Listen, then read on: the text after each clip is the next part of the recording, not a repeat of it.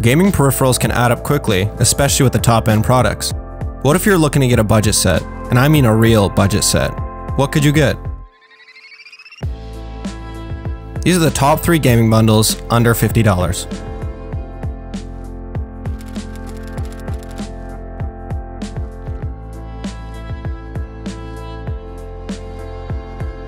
Hey, what's up guys? Welcome back and I hope you're doing well. Today we're looking at gaming bundles. These include a keyboard, mouse, mouse pad, and headset. These were all $50 on Amazon, and the best part is that they're all advertised to be able to work on various platforms such as PC, PlayStation, and Xbox, just to name a few. Also stick around because I'll be giving my favorite one away by the end of the video. These are the top 3 gaming bundles under $50. Shall we? Number 1 on our list, we have the 4-piece RGB bundle from Bluefinger. The contents of this bundle are pretty simple, but I found them to get the job done when needed. This comes in a nondescript tan box and includes a 104 key keyboard, a 2000 DPI mouse,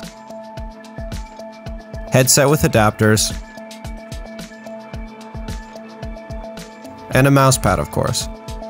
This simple packaging makes me think this was an assortment of various products that Bluefinger had on hand. Moving forward, the keyboard is a full-size Windows keyboard with 104 keys present. The switches are rubber dome membrane that has a noticeable tactility when the key is pressed. It's something similar to a brown switch, I'd say, with around 50 grams of force needed, it feels like. The RGB mode is turned on with the scroll lock button and only has a static rainbow setting, which is a bit unfortunate. The illumination is pretty nice looking since the keyboard has no raised borders that you can see under each key. The minimal look to it makes it one of the best on this list in that regard, and is also complemented by a woven USB cable. This is red and black, and I measured it to be about 57 inches long. The keycaps are sprayed ABS that have a decent font to them and adds the RGB presence I mentioned before. They feel pretty cheap when taken out and examined, but that's just the nature of everything on this list. These are also pretty nice in the way they have a bit of texture to them, but can collect dust pretty easy, as you can tell. As for gameplay, they actually held up for long hours as compared to other sprayed ABS caps. But before we get to the gameplay, there are some drawbacks we need to cover. The board feels very cheap, even compared to others on this list. There isn't much deck flex from pushing down, but it gives a very flimsy feeling to it. Probably worst of all, however, there are no rubber grips on the bottom of the keyboard and it does slide around easily. It wasn't actually that noticeable in game though. Don't do anything stupid. The gameplay of this was surprisingly fun once I got used to it. And just as a note, all the gameplay footage you see here was me using all aspects of the gaming bundle at once. So that's keyboard, mouse, mousepad, and headset. Regarding just the Bluefinger keyboard, I was worried that it would be sliding around my desk, but it was surprisingly stationary and easy to use. The actuations also felt like brown switches, so it was easy to use after my AM Pro too.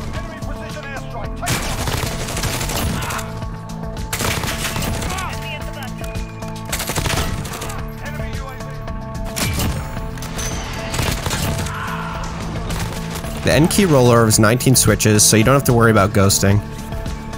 And the keystrokes feel like around the 50 gram area like I mentioned before.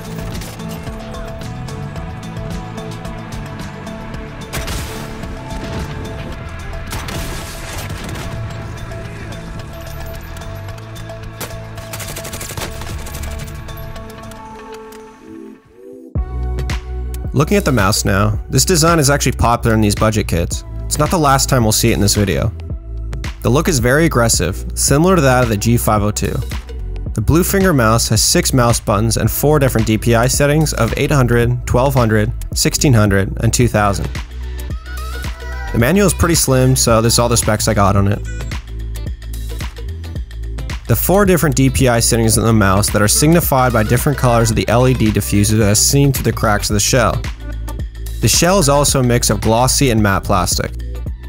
Another aesthetic is the red and black braided cable that comes with the mouse. This is actually the same appearance as the keyboard cable. I'm measured to be about 58 inches long as well. It's not a great mouse cable, but it's not bad. The weight of the mouse comes in 126.9 grams, so definitely on the heavier end. Looking at some other performance aspects, it has 3 black Teflon mouse feet. They're arranged with 1 large one on the bottom edge and 2 on the front edge. The mouse pad that comes with the Bluefinger combo is a cloth pad with a stitched edge. It's a very slick and smooth surface that allows for it to glide easily while playing. It has a nice rubber base to it that keeps it in place and measures the dimensions to be about 12.5 by 9 inches.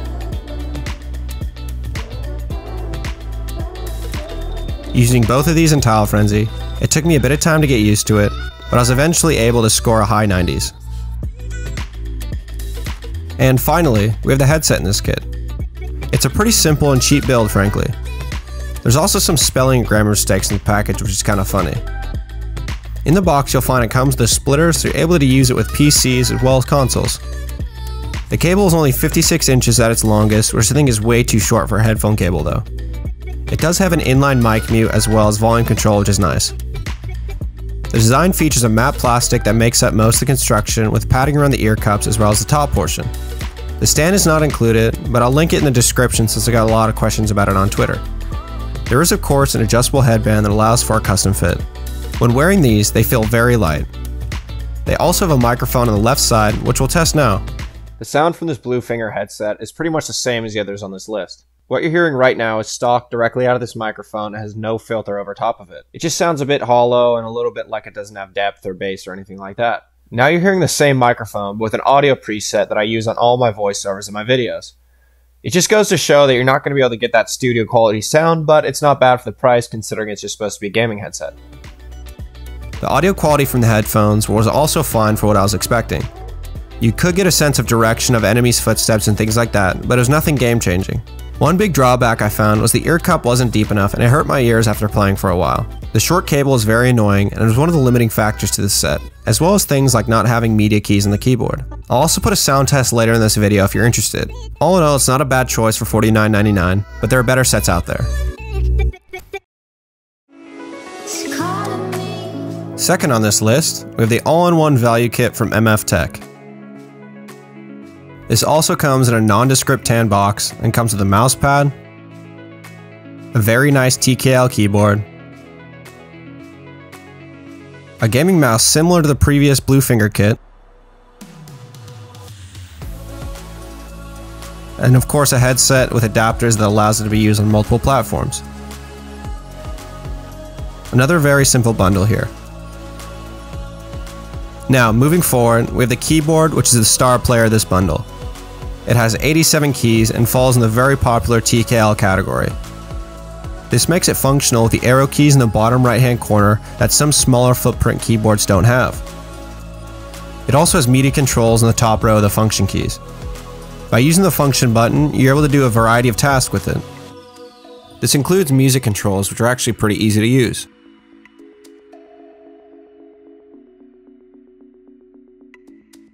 Let's talk about the appearance now.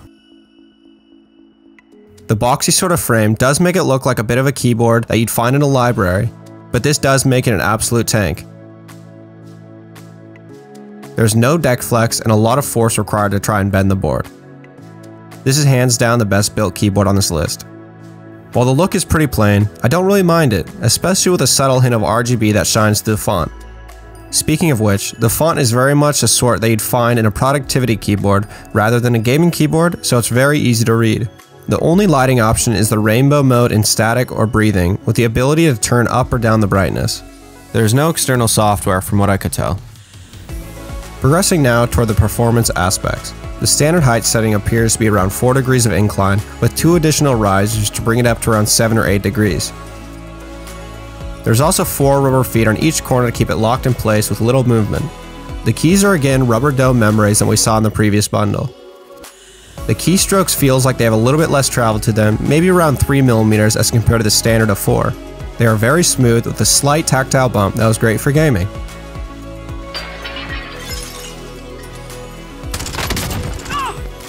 Right from the beginning, the stability of this keyboard was noticed and made for great gameplay.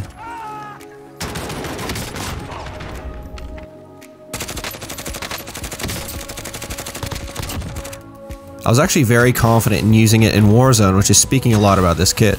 I actually racked up 10 kills in a solo game.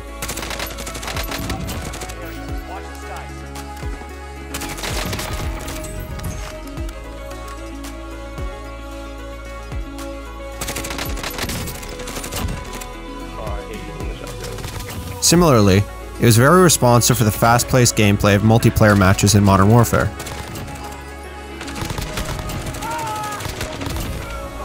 Another stat that I forgot to mention is the N key rollover, meaning all keys are non-conflict.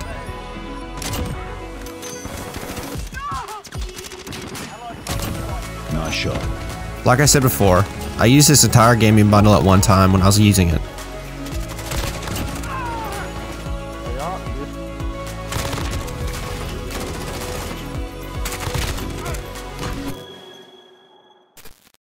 On the way to being free. Now we have the gaming mouse. And no, I didn't include the wrong mouse. This is the same exact design as the blue finger mouse. The stats here should be identical, but I'll highlight some of the claimed differences. On this mouse, it claims to have 4 DPI settings that are higher at 1200, 1600, 2000, and 2400. But this seems false to me because it played the exact same. So I'm going to say it has the same DPI of 800, 1200, 1600, and 2000. The weight is also 119.5, which is about 6 grams lighter.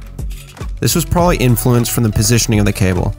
Besides that, it has the same 3 Teflon feet, same matte and glossy design with glimpses of the LED diffuser underneath.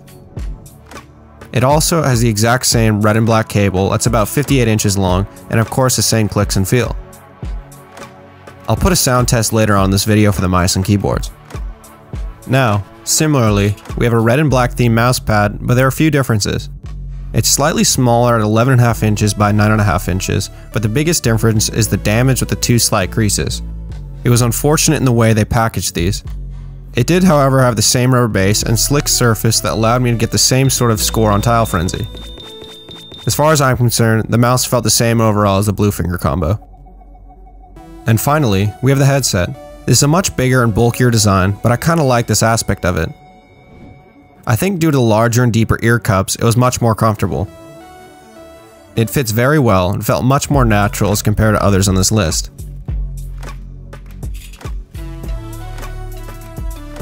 The cord is also very long at 88 inches when the adapter is attached. This is something I appreciated. The cord also has a USB plug that I think is only for lighting and not performance. There's also an inline mic mute and volume control on the cord. Speaking of design, it's made mostly of plastic and actually doesn't feel as solid as you would expect given the size. The audio quality was good, but it had very low volume settings. I had to crank it to max when I was gaming to be able to hear it, and frankly it was pretty hard to use for basic things like Spotify. We'll also do a microphone test right now. The sound you're hearing now is directly from this MF Tech microphone and has no filter and no audio preset over top of it. As you can tell, it's definitely very similar to the Blue Finger one. It's very much hollow, a little bit low in bass, but that's what you get for gaming headsets, definitely not bad. What you're hearing now is the audio preset that I put over all my videos, like I said before. It just shows it's definitely not up to that studio quality, so it'd be tough to stream with, but it's definitely not bad for the price. Overall, this kit had similar characteristics to that of the Blue Finger one, yet some of the cons have been improved, such as that as a short headset cable and flimsy keyboard. This is a well-deserving second place, yet there is more to be desired.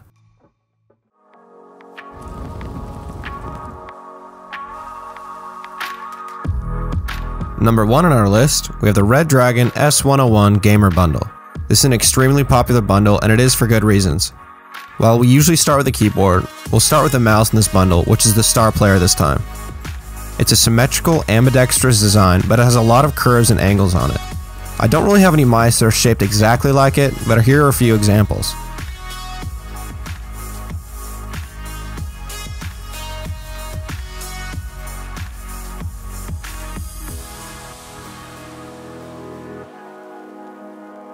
There are mouse buttons on the left side, with one being raised dotted pattern and one being a smooth surface. It has nice comfort curves and indentations on both sides. There are also flared out points on the back side that fill out the hand pretty well. The DPI is controlled with a button on the top, with 4 different pre-programmed stages on the mouse. I believe it's auto set on 800 DPI because I was able to use it right away. The max DPI of this sensor is 3200. I think there's also some software you can use with it, but I honestly couldn't really figure it out. The mouse cord is a braided red and black cord that does have the same appearance as the previous mice, but it's a little bit more flexible. It weighs about 100 grams in its stock orientation. When you take out the additional weights, it comes all the way down to 80 grams.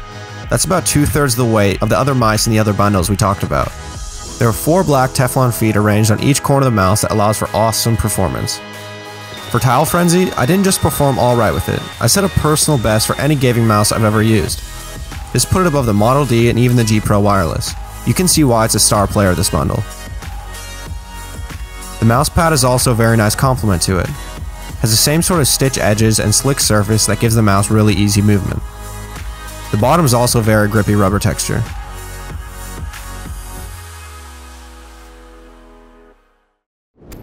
Next up, we have the keyboard. This aspect of the bundle, while not as impressive as the mouse, still holds its own. It has the same sort of rubber dome membrane mechanics that we saw with the previous two. The keycap is thinner than the other two boards, yet it has the same stem design. Even with the lower profile keys, the total travel and actuation are normal stats of 4mm and 2mm respectively. The actuation force is also around 55 grams. For aesthetics, I don't really like the full-size layout with all these curves around the frame. Makes it look cheap in my opinion. This layout is packed full with 114 keys and 10 dedicated multimedia keys, as well as 12 function keys that allows for 2 different ways for media control. The RGB also has some of the best customization we've seen on here. There are 7 different static colors to choose from, as well as different RGB modes, and there are 4 different levels of brightness available. There's a little bit of deck flex and a bit of frame bending, as you can see here.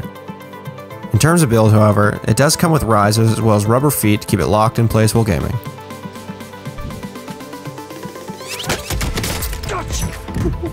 Right away, this bundle was easy to use. This was most likely in combination of the high-performing mouse along with a very easy keyboard. It comes with non-conflict keys and it has nice rubber texture on the keys for performance. Come through my stream if you're ever interested.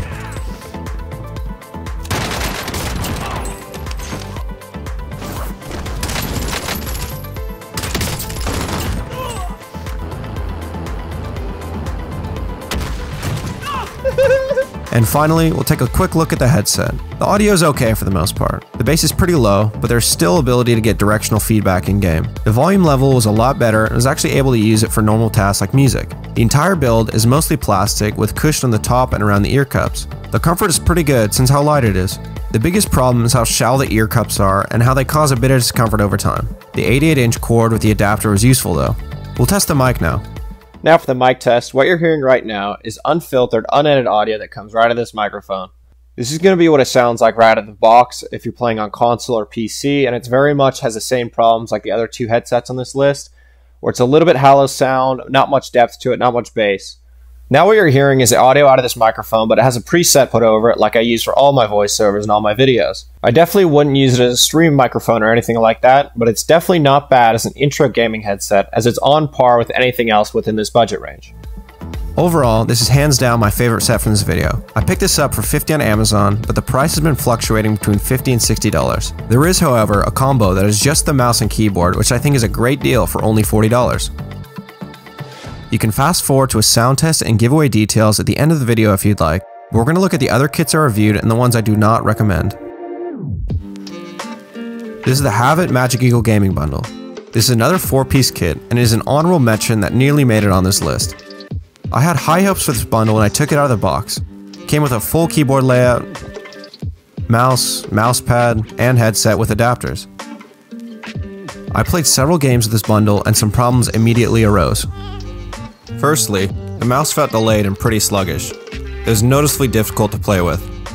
Secondly, the mouse pad was quite damaged and was pretty tough to play with also. It's unfortunate the way they packaged this. The keyboard and headset were decent at least. It wasn't enough to save this bundle since the price fluctuation of $70 also made it tough to justify buying.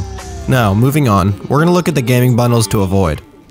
The first bundle I would not recommend getting is the 4-in-1 Hornet Edition from Orsley. The biggest reason for this is that the mouse feels extremely cheap. This is also the only mouse in this entire video that doesn't have any side buttons. The board is also extremely flimsy. The mousepad also has this weird crinkle around the outside edge of it. The headset too is also cheap and it's nothing special. This bundle overall is not worth $50, unlike some of the bundles we previously saw in this video. And finally, we have the Fantech 5-in-1 bundle. I had high hopes for this kit since it also comes with a headset stand. The number one drawback to this bundle is the very high lift-off distance of the mouse. It made resetting the position nearly impossible. The software also didn't work for me. The rest of the 3 pieces of the bundle were decent for the most part. This is just under $50 on Amazon, but it was unavailable for a lot of the period I was looking at it, so you might not even be able to pick it up right now. That concludes the main part of this video. We'll do a sound test in the order I recommend the bundles. You can skip the giveaway details at the end if you'd like.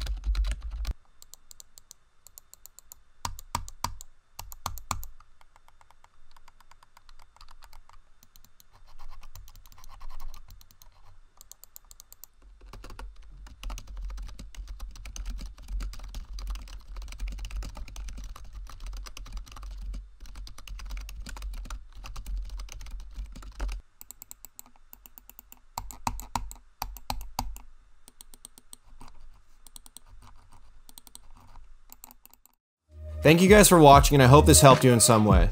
Like I promised, I'm going to be giving away the Red Dragon bundle. All you have to do to enter is make sure you like this video, subscribe if you aren't already, and comment down below. Your comment can be whatever you like, but you have to leave your Twitter handle because that's how I'll get in contact with you if you win. Since this package is quite large, I'm going to be limiting this giveaway to only United States, unfortunately. That's all I got for this video. You can watch me test gear live at my Twitch, link down below. Thank you again guys for watching, hopefully catch you next time.